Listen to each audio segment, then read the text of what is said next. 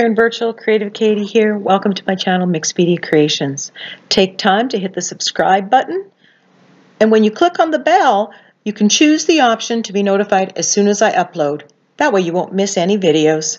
Today we have a video in the 12 Days of Christmas series. If you wish to support my channel, you can do so by shopping my Amazon influencer links or donating directly through PayPal link. Both of these links can be found in the description box below. Thank you so much for all your support.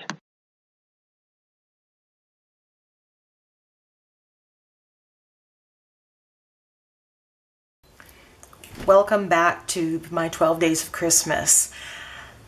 Today I am using something in my stash, which is these, I'm not sure what they're called, kind of gift tubes, I guess, that I won 2 years ago in a 12 Days of Christmas giveaway from a now local craft shop, Clipper Street, which is in Langley, BC.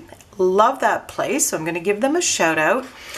And I won a bunch of Christmas stuff, and this just has stayed in my stash. It moved with me from Saskatchewan and it has been in my stash, and I just relocated it when I was doing some organizing, and I am going to use these and turn them into something Christmas. So they're going to be kind of like Christmas bags in here. So they are kind of, they're craft colored, and I could leave them that way, but I am going to apply a coat of gesso to it.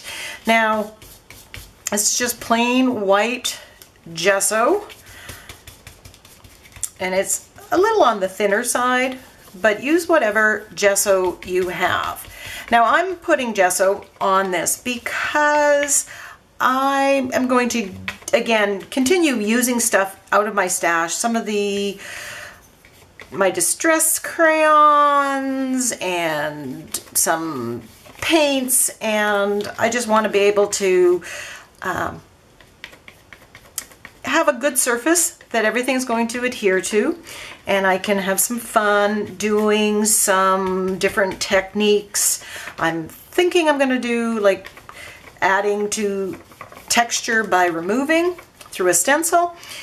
Now, because this isn't, you know, necessarily, I don't know what kind of paper this is, or it's not necessarily intended for a lot of moisture, I'm going to do one side and dry it, and then do the other side and dry it. And I've done one here, and it took the gesso fairly well. What I noticed is on the side, you kind of have to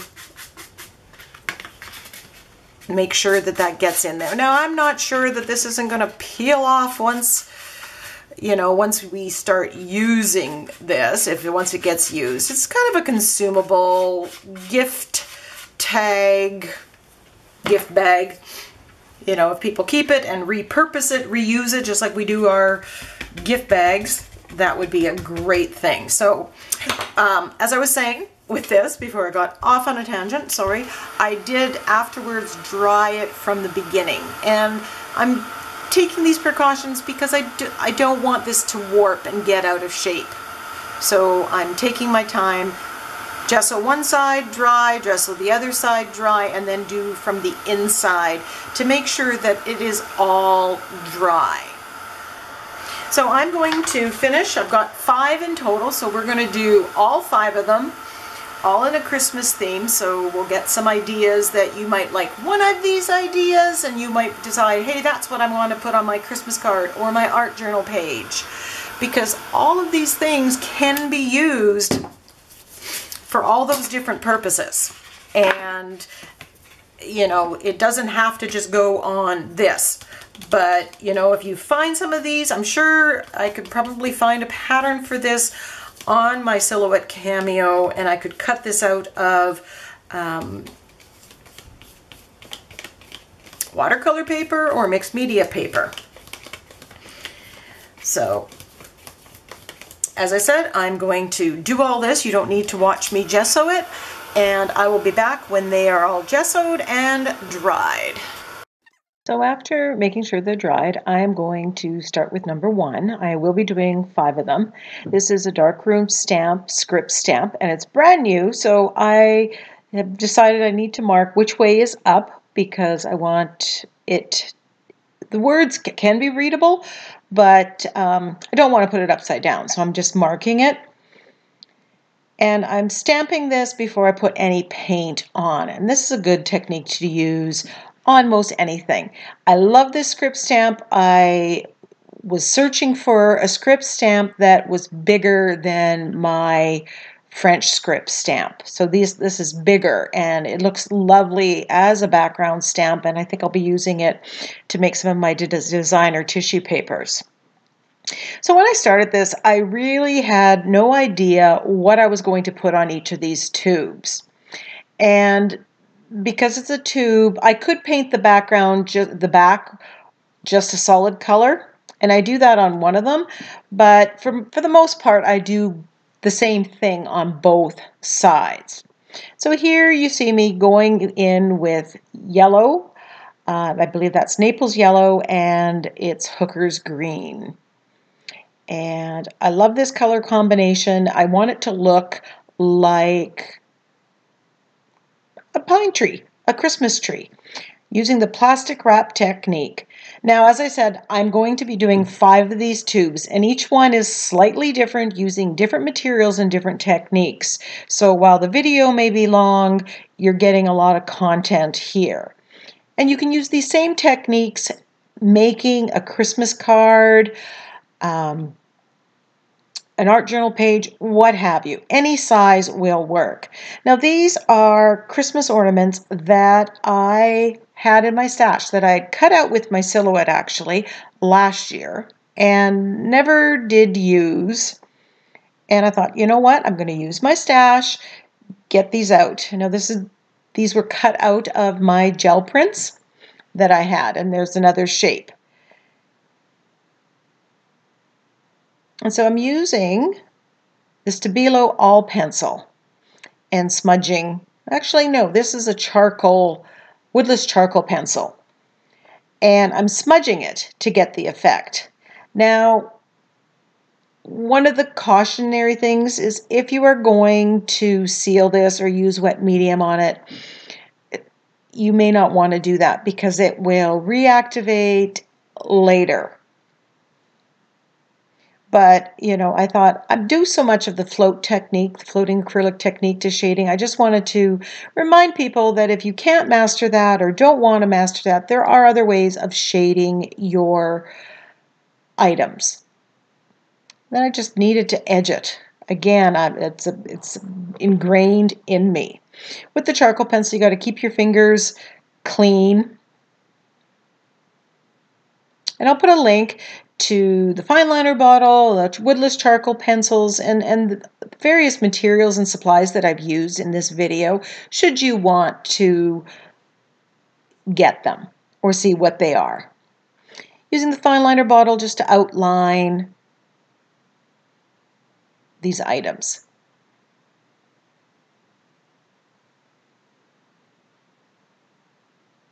I just find it quicker than a Micron pen. And it's permanent, and you know, as you practice, again, if you practice using the fine line bottle, you should be able to find that it's going to be quite easy to use. Here I'm just adding a string so these look like ornaments hanging on a tree. There was, you know, I did wait in between to dry the other side because I'm doing both sides. And splattering with gold, of course.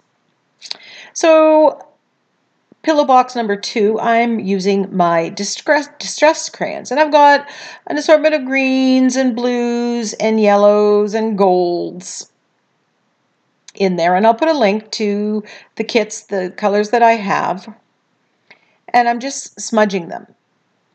Now the distressed crayons, you need to smudge them pretty quickly. And here I grabbed the wrong yellow. It was more brownish and was giving a more antique-y kind of look than what I initially envisioned. In the end, I made that work. And I find for the Christmas trees, if you add a little bit of blue in there, it just makes the green pop. So there I'll go back to a different yellow. And I'm just smudging and blending the colors. You can get your fingers a little wet, and that helps it move it a little bit. But I enjoy using the Distress crayons. And again, I'm creating a background that's going to look like a Christmas tree or a Christmas wreath. At this point, I'm not even sure what I'm going to do with it. So this is Big Wreath, a Crafters Workshop stencil, and I'm just pulling some of the Distress crayon off through the stencil. And I'm going to admit right now, this wasn't quite the effect that I was going for. Something was off. You know how you have that picture of something in your head, and when you do it, it doesn't quite work out. So I'm not 100% happy with the background. But it is making me feel antique-y or whatever. So I grabbed my old music sheets and I cut out my tree shape that I've made a template of and used with my plaid tidings.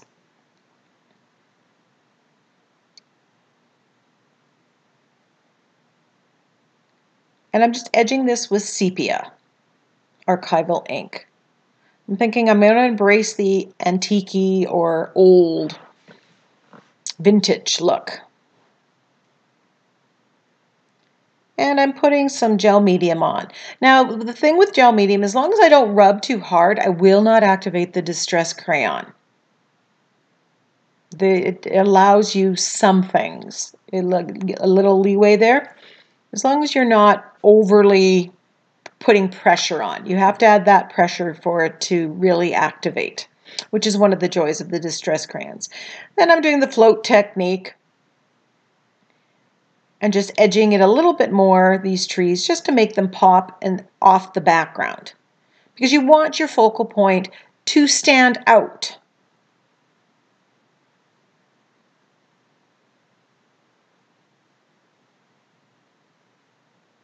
And I'm just adding a little detail with the same.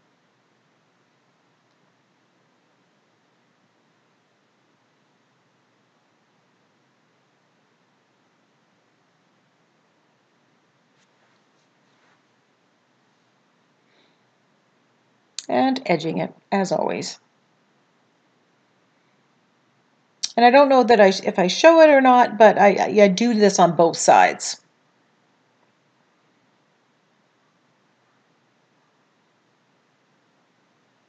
You can use watercolor pencils if you want all the colors, because you'll have lots of browns. You can use I could use my Distress crayons to smudge and to shade around those trees as well.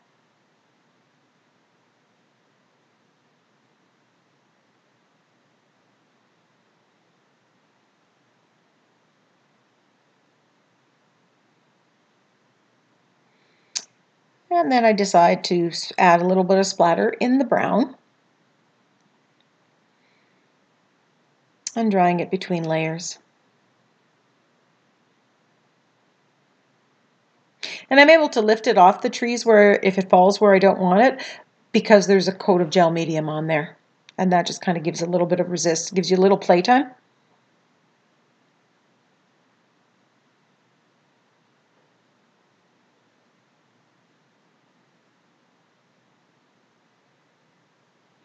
And then, of course, I have to splatter with gold too. Gold makes everything better. So I'm taking that same gold and I'm just painting it on this sheet of paper. And I'm spreading it way more than what I'm going to use for this project, because I know I have another project in mind where I'm going to use this gold for another thing. And once you have the paint out and the paint you've dirtied the brush, you might as well, build your stash as you go. So I'm just tracing out a star for the top of the trees. Again, I keep all my templates together. I've got all the stars together, all the winter stuff or Christmas stuff together. I'm just putting those on the tops of the trees. And I'm going to edge them just to make sure they kind of looked antique-y to match the rest of the page. You want some consistency, something to make everything work together.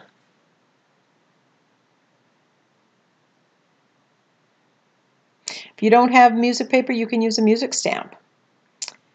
Then I have my brown in the bottle that you all saw me mix up in the Much to Do About Paint Build Your Stash video.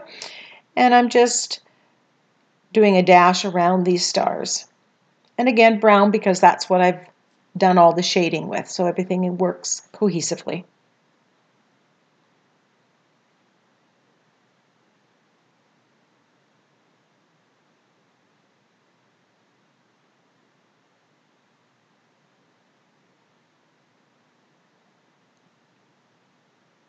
So as I add more and more details, I'm liking this one more and more.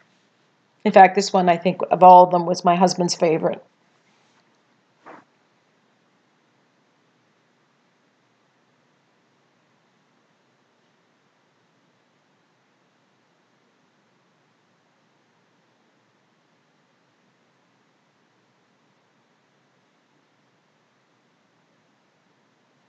So then I grab the Stabilo All pencil, and I'm putting a little shading on the outside of the trees. I've shaded on the inside of the tree on the top of the paper, but now I'm doing the outside.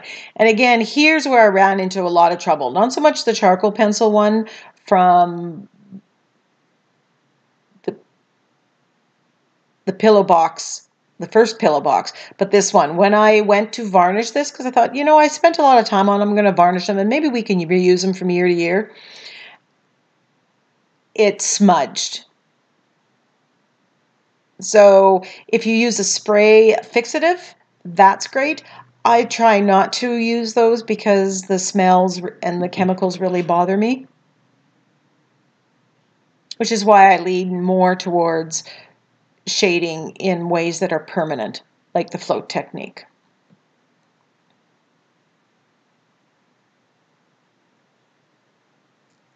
So you already saw a sneak peek of the one I'm going to do now, because some of the video I grabbed afterwards and added things, but in the video I moved them together.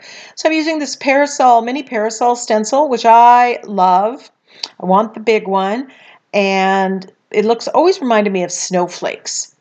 So I'm just stenciling on so that the snowflake part, or what I see as a snowflake, and I've got a mixture of blues there, and I'm kind of dabbing into several blues, and that way you get a good mixture.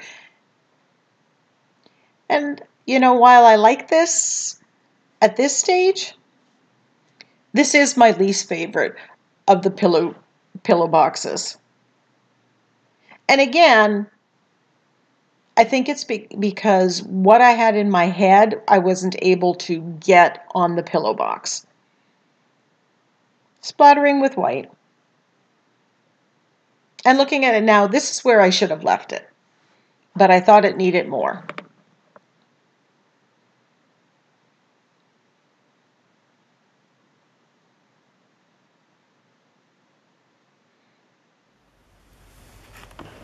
So I splattered with white, and then I'm splattering with the Prussian blue. And yeah, like I said, it's at this stage that I thought I should have left it alone. Sometimes simple is what you want.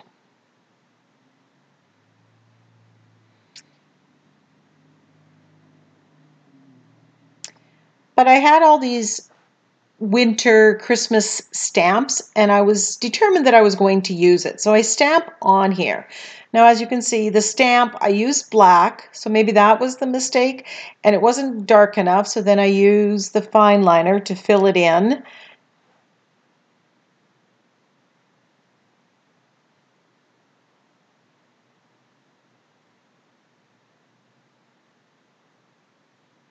And maybe the black is too stark, I don't know. But we all go through that. And that's what I want to make sure why I left this in, because I could have deleted it and you'd have been none the wiser.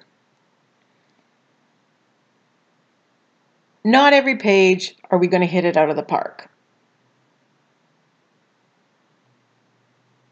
But if you don't try these things, you won't learn what works best for you.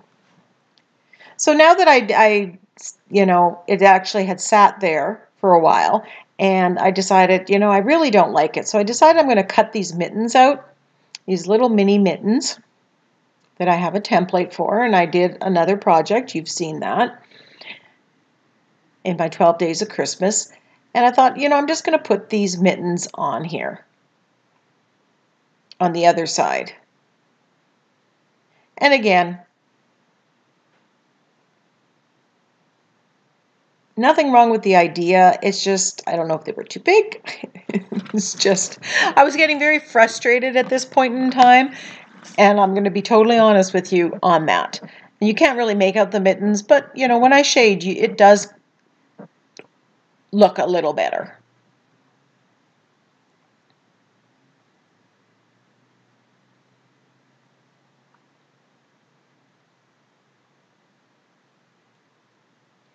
And I am drawing the inside. I find that keeps it from warping, especially when I've added a lot of wet medium on these tubes.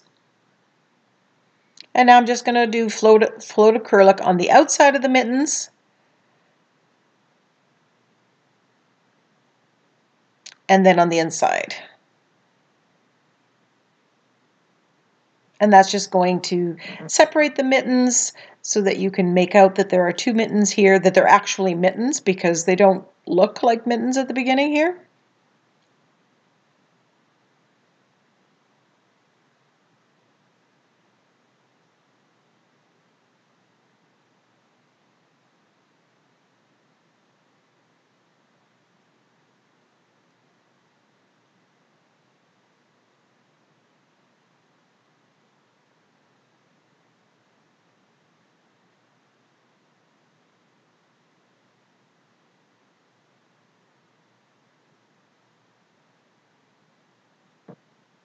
I think maybe if I had gone with the fine liner bottle with white around the mittens, like white stitching, that might have added to it. But at this stage, I was just frustrated and just wanted to be done with this. And I do believe that the next part of the video actually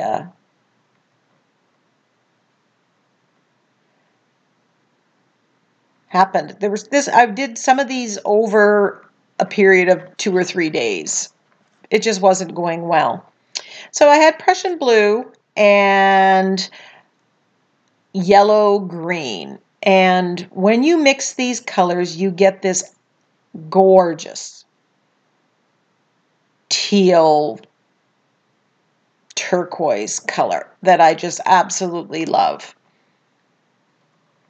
So I had that. I was doing a project, a different project, and I had leftover, so I thought, oh, I'm just going to put this on as a background. Of course, I ran out, so I needed to put more Prussian blue and yellow green.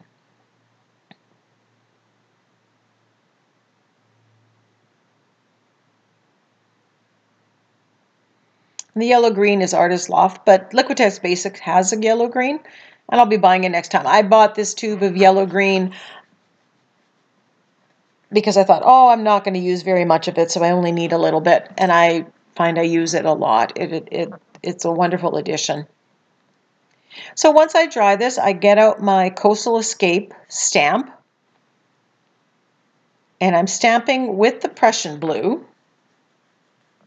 I just want some interesting background here. And because I'm stamping with acrylic paint, it adds a little bit of texture as well. To use the first one I stamped before the paint, and that kind of pushes it back a little bit. This stamping comes forward because it's on top.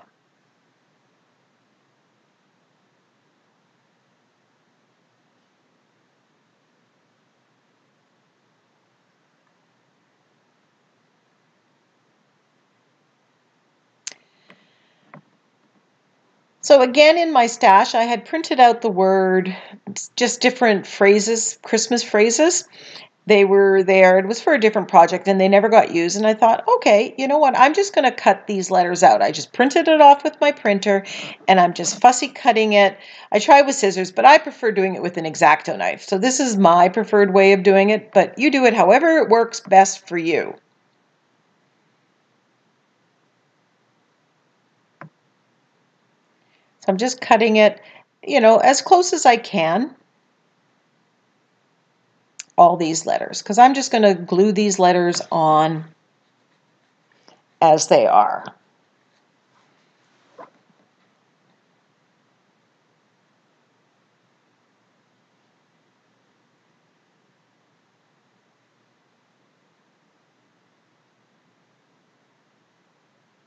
I could use stamps and stamped it on, but this is just as fast.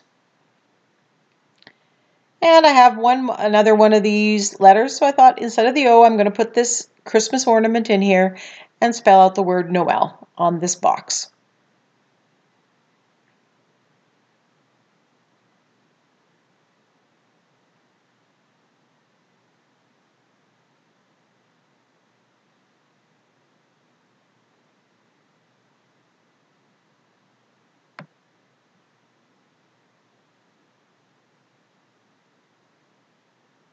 So I hope in this video you get to see that, you know, there's lots of ways of creating a background using different techniques. Getting my shelf liner, I'm thinking this just needs a little bit of gold. So I'm putting the gold paint out and that's a piece of shelf liner, using another one as a mask, and I'm just putting some gold on there. And that just made it all go together so well. Loved it. I know, shocker, Karen likes gold.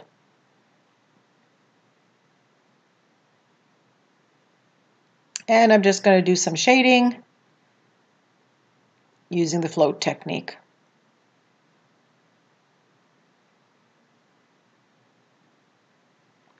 I did check afterwards on my Silhouette Cameo, and you can buy a cut file to cut out these pillow tubes, these pillow boxes in different sizes. So they have a couple different variations that you can buy. So I'm sure Cricut has one as well. And I'm pretty sure that you can go and buy these in the stores. I have never really seen them before. But if it's something you'd like, you know, you can put, you know, candy in it. They're nice little stocking stuff that can go, these can go nicely into the stocking. You know, put a gift card inside, you know, some kind of small little gift.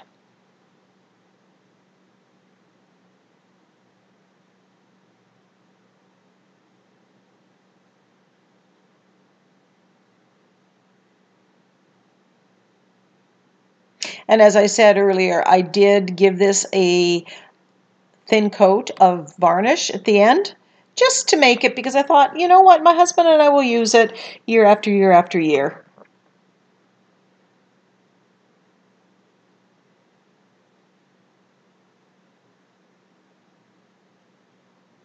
So I have the letters, and as you can see, some of that white is still there, so I just give it a coat of black paint, and that just gets rid of the white. So if you're not so perfect with your fussy cutting, this is a solution, especially when it's just black letters.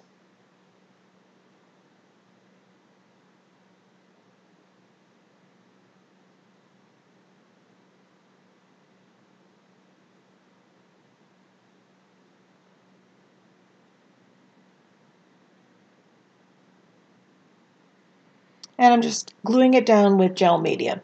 And the other side on this one, I just left it plain. There's no word, no ornament. It's just plain.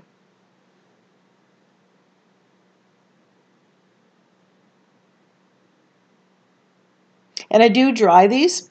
Now, at this point, I was getting ready to say, thank you for watching. Here are my lovely 4 of them. But if you remember, I said I was going to be doing 5 of them. And while I was going to not do it, I thought I'm going to do it. And I have an idea for a Christmas one that you're going to see after this. And it uses all these very, very bright colors. So I decided, you know, I'm just going to play with these bright colors here. So I'm mixing the colors, you know, blue and yellow are going to make green where they cross paths, and I'm blending a little bit in between. The quinacridone magenta and the yellow will make kind of an orangey color in between, and I want to play up that blending. I just want very, very bright colors. As I said, you know, these are the colors that I want to put in the background of an upcoming project, Christmas tree or Christmas project. And there were so many other things going on that I haven't been able to do it. So I thought, oh, I just want to play with these colors. And it really affirmed my decision to use these colors in that Christmas one that you're going to see. Then I get out the Christmas tree stencil, the Crafters Workshop, and I'm just using the top part of it. Remember, you don't have to use the entire part of a stencil. And I'm just stamping on black. Black and those bright colors are just going to pop. And I'm just loving that. It's very simple, but yet very striking at the same time. And, you know, as I've said before in this video, sometimes simple is good.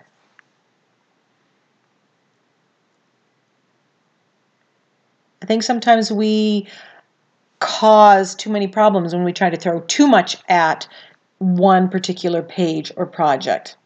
So on the other side, you know, I'm thinking, oh, I could do another tree on the other side. And I said, no, I'm going to do something else and use a different part of that stencil.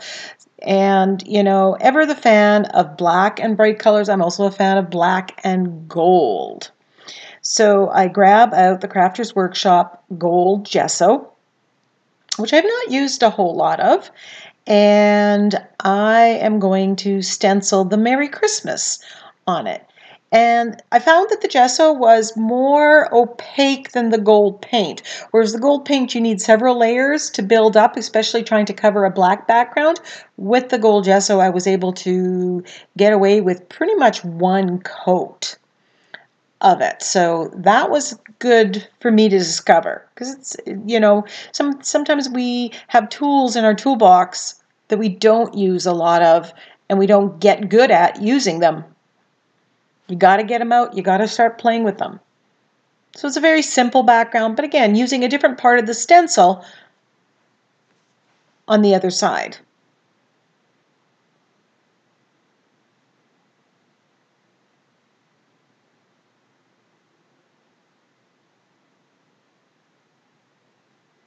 Just edging with gold.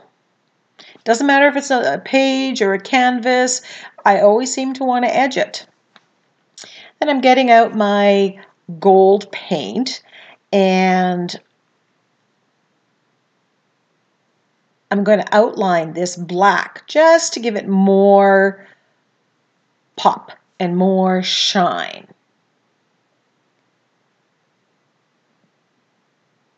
Using my fine line bottle. And as I said, I'll put the links to some of the products that I've used here, especially if they're ones I really love, in the description box below. Thank you for shopping through my Amazon links.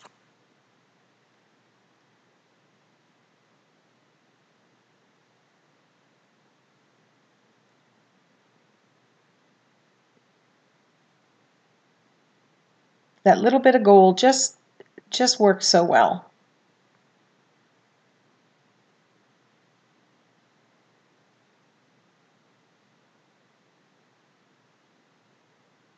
So I'm going to say thank you for watching. Give me a thumbs up, leave a comment, share the video with your creative friends. Give it a try. If you make anything that you were inspired by this video in the 5 different projects that I showed you, share it on my Facebook group. Bye for now.